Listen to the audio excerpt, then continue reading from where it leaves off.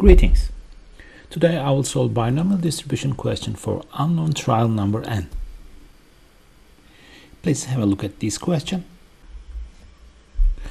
Condition of large number of tickets is a requirement for binomial distribution. Probability is given.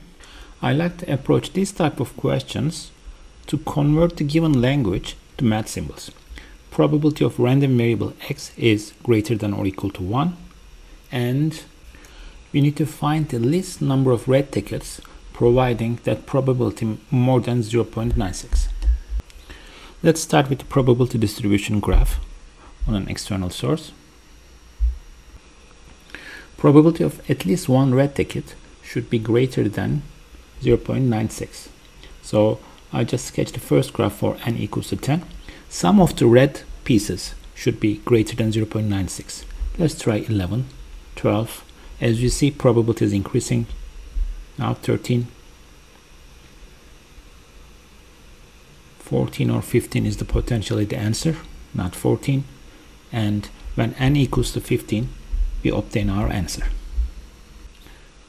Let's go to our device and do a similar approach on a table.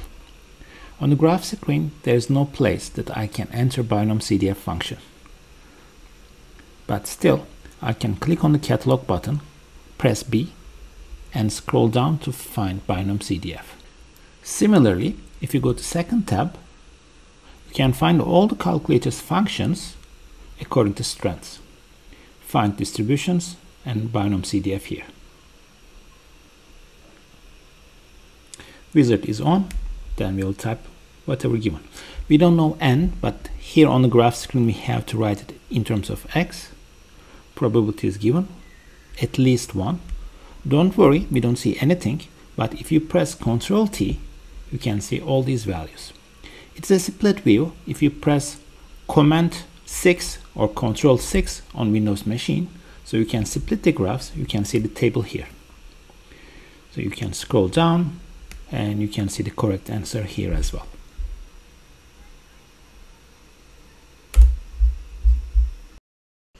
That was the first method. Let's approach the question differently. Probability of x greater than 1 is given, so I will just consider the complement of this trial, which is probability of random variable x less than 1, and the probability will be less than or equal to 0.04. That means when x equals to 0, probability is less than 0.04. We will use inverse binomial distribution option, but for this one we need the left area. So x must be less than or equal to certain value.